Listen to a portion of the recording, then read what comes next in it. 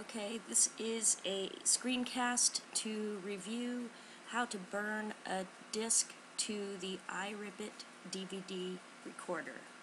The first thing you need to do is download the Swift disk if it didn't come with your system, or you might want to download the most recent version.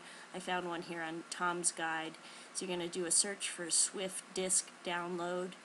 Make sure you're downloading it from a reputable site, of course.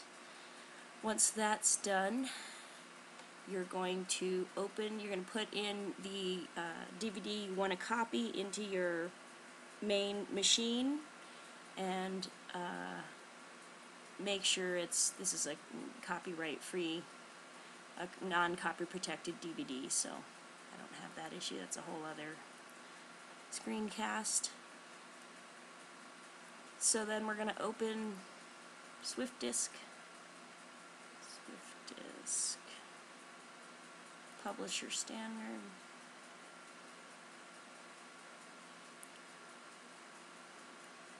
When it pops up, you'll get this intimidating screen.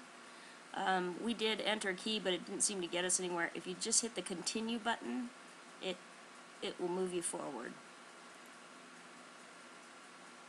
Okay, this is the main screen of the Swift disk.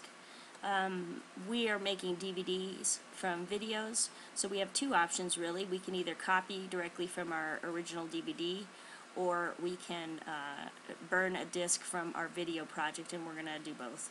So right now I have a disc in my laptop, so I'm going to use the copy project.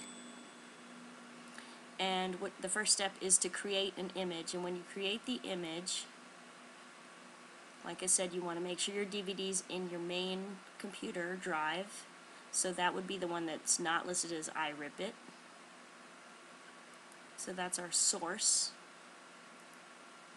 And then the output folder, I just created one on my desktop, iRippit folder, and then you can make a new folder. Hit OK. And as soon as I hit finish, it's going to go ahead and start burning that to the disk, to the hard drive. Creating disk image. I canceled this particular one, as you don't need to. I've already burned my images.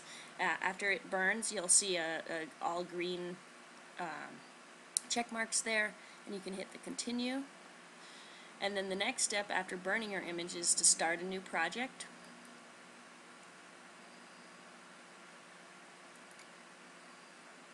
And then now that you've already created the image, now you're going to burn the image. This time we're going to burn it to the iRippit and hit next. You want to make sure your device is plugged in and turned on at this point, prior to this point. So now we're going to search for the image file we just created. It should automatically come up, the last one that you just created. I have one up here, but just confirm that it's in the right folder, that you're burning the right one.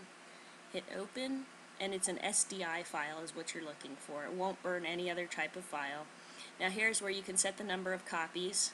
You can enter a number, or you can use these little arrow keys. And once you're ready to go, you're just going to hit finish, and it should start right up.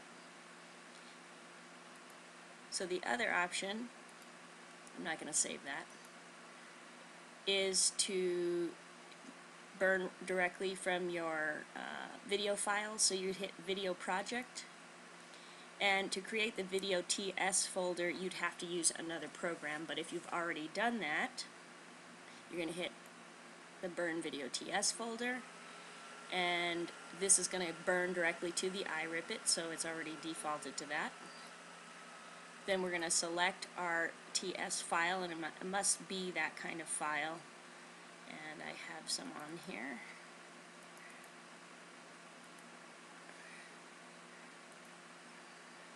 Not those projects.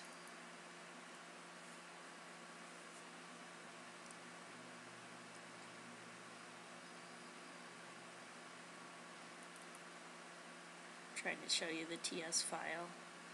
So there it is, Anthony Video TS. You want to just select the Video TS file.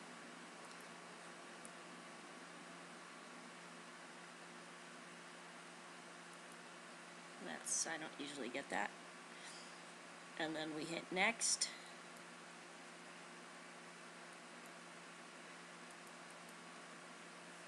And then you would title your disk here.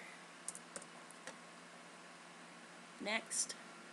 And here's where you set the number of copies.